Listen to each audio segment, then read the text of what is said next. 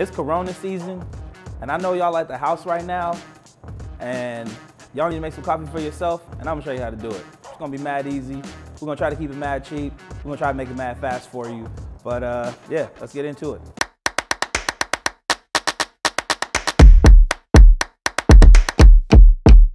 What's up, y'all? It's your boy E-Weezy, back again. Yeah, we're just gonna go over some simple brew methods that you can do at home. Try to keep it really simple because coffee really is not that difficult.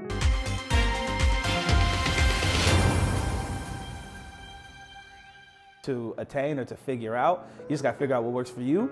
And I got 3 different ways that might work for you. They work for me. All these different ways do, and we're actually gonna brew the same coffee 3 different ways and let you decide how you wanna go forward with it. All right, let's do it. So what we have first is just a straight up plain old Mr. Coffee machine. I got this for like $20, I think it was $19.99 at Target. Works perfectly fine. Doesn't really matter. You make whatever you want in it. I'll show you exactly how to dial in whatever coffee it might be. We'll get to that in a second. Then we have, this is a Fellow pour over kit. This is just like a nice little simple pour over kit. Costs like 90 bucks. And you can make your coffee on the go. But if you're a pour over person, if you do like a Chemex or a Kalita or a Hario or whatever, or if you don't know any of the words I'm saying right now, it doesn't really matter. These are all really simple. For a small investment, you can make really great coffee at home. And then we just got a straight up French press. And French presses are something that are a little bit more my cup of tea, but I really like French presses because I like a heavier body, mouth feel, all that stuff. And I'll explain why that does that in a little bit. The first one, the easy one, the relatively cheap one, is the Mr. Coffee machine. So this is what your beans look like straight up, right? This is a whole bean. If you buy it from like a specialty coffee shop or whatever, you got whole bean. This is actually the best way you want to buy your coffee. What we're using, the coffee we're using today, give me 1 second. The bean we're going to be brewing today is a bean that we call Fresh Prince. It's an Ethiopian bean.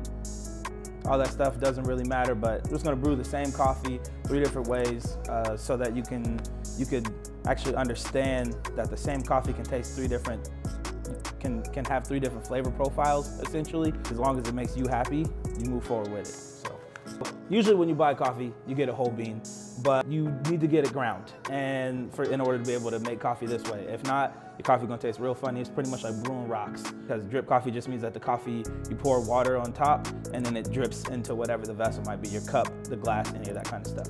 So your brew ratio for a drip machine or for filter coffee is anywhere from 1 to 15 or 1 to 18.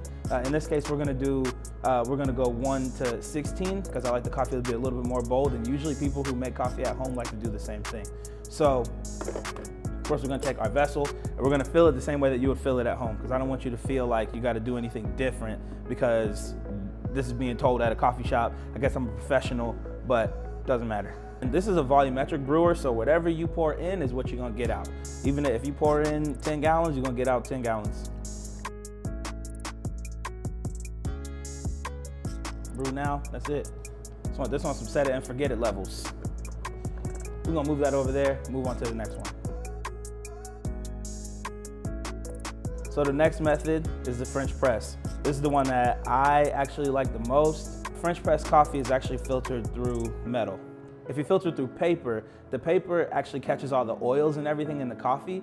That like kind of lighter, creamier part that you see on top of espresso or anything like that is actually just oil. So the paper catches all that, and I like all of that. I like the heavier body. When somebody says they want like a bold coffee or like a heavier, like a bigger like mouth feel, that's actually what they're talking about, is that they just want that bold, like filtered through metal taste. The brew ratios on the French press are 1 to 12, so it's a lot more coffee for a lot less water, but it's just to make it more bold. Coffee dripper, whatever happens, happens. You push it, you let it go. On this one, you actually are gonna time it. So I already poured the coffee in there. That was 56 grams of coffee to 850 grams of water. It's a lot of water, but this is a 8-cup French press, and so really this is gonna make like 2 cups of coffee, 2 American cups, because you know we like a lot of stuff. But yeah, so throw that in there. Let me get my hot water.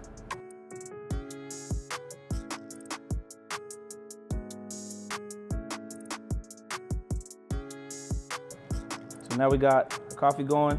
Set it for 5 minutes. Let that boy cook. Stir it a little bit. Oh, y'all see the drip for the French press?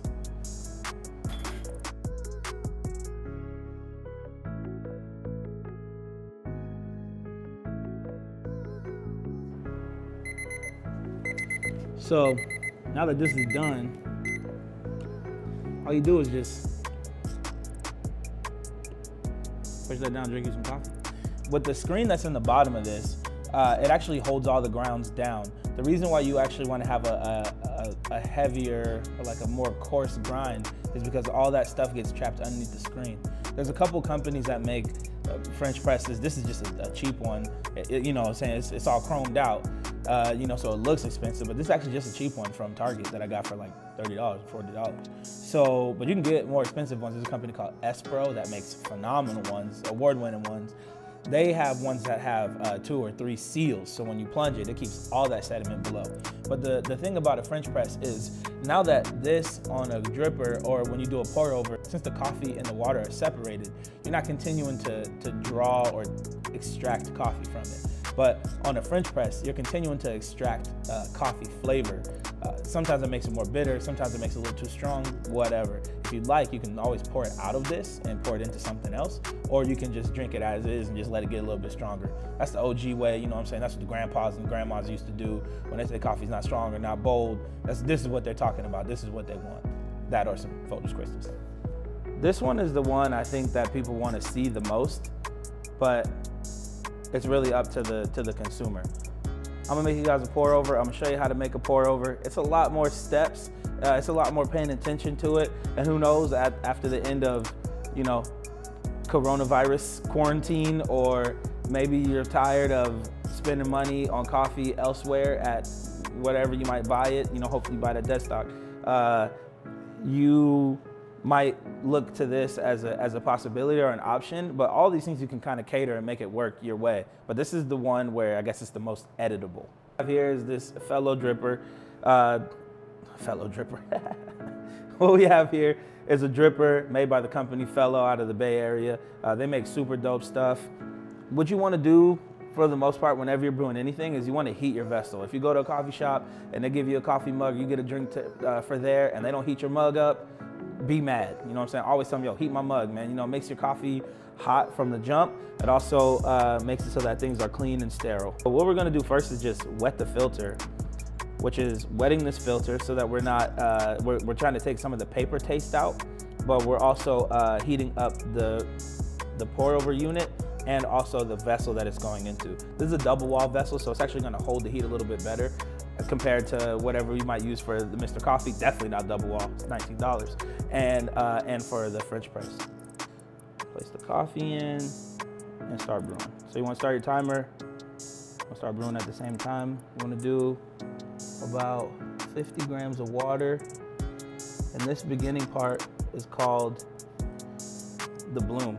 What the bloom does is actually, it's opening up the flavors of the coffee. It's beginning to extract, or it's starting the extraction process, and just opening up all your coffee before you push it through. If you add a bunch of water right now, it's gonna start to push all of that coffee to the bottom.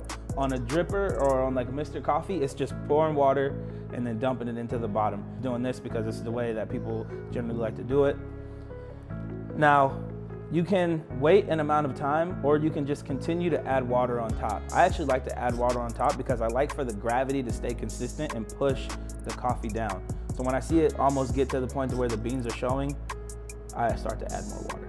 This whole process should take maybe 3.5 minutes or something like that for the actual brewing of the coffee. You probably spend more time like getting the scale out, measuring out the beans, wetting the filter, all that kind of stuff, figuring out which mug you want to use that day, unless you got like a lucky mug or something like that. But this whole process really only takes about 6 or 7 minutes. So we don't do it in the coffee shop, but because we just don't have that much time, we don't got a lot of space. But we do dial in our drip just like this, or just like the Mr. Coffee machine, or just like the French press. We dial it in the same as we would dial in as somebody might do your pour over. Coffee smelling great. People in here about to be hyped. Well, ain't nobody in here. It's quarantine season. This is me and Matt. Want some coffee? I hope you want some coffee, bro. Yeah, good. You go get some coffee because we got a whole lot. So we got all 3 of them right here. The pour over, the French press, and the coffee dripper, little Mr. Coffee, whatever you want to call it. I like to stir these first before I pour them, because your coffee essentially, as you make the drip, it goes like more concentrated, less concentrated. So you want to stir them. You can stir it just straight up. Some people like to shake it all around, get that hokey pokey in. But I just like to make sure that I'm not stirring in a circle, so that I'm not just like making what does that call it? Like a vortex, and then it's just like relaying again. I just want to like agitate it. As you can see already, this is a little bit more like clear, whereas the French press is a little more cloudy. You can see some oil on top. Like this is glossy and this is a little more cloudy. Monsieur Coffee. Around this time, usually what we would do is something called cupping. That's where we get our cupping spoon. It's a spoon that has like the handle's a little curved and the base is wider, so you just kind of and go through. But it's Corona season, so we're gonna do modified cupping. We're gonna put it into a little cup here and then taste from this one. Again, you always want to start with something hot. Sorry about that, y'all. Car alarm went off outside. We still in Chinatown. Sometimes a little treacherous, but it seems like somebody's car alarm just went off by accident. Anyway, back to work. We're gonna throw it in here.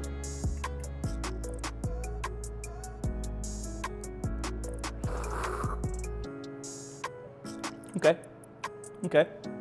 Much lighter, or very light.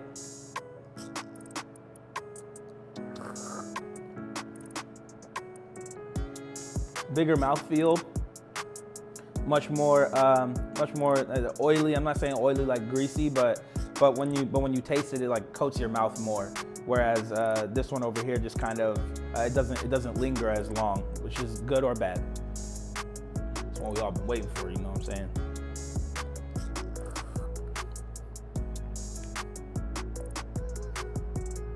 I'm not gonna front. I like this one the best. Quick drip. This is the quickest drip that you could get. I don't know. This one just has a good. It's just more well-rounded, and any of these can be catered or edited. I would actually add a little bit more coffee to this one to make it a little more bold. I also might not French press this coffee because I think this is just not my type of coffee. I like something a little bit more bold, a little more chocolatey. This is a lot brighter. Up to you. But out of all these, you boys, I'm going with the Mr. Coffee. It's up to you. Again, like I said, I'm just hyped you guys watch. Let us know in the comments. Let us know how you feeling. But really all that matters is you make whatever makes you happy. Just as long as you're happy, that's all that matters. Do what you gotta do. It's your boy E-Weezy. I'm gonna catch you after quarantine.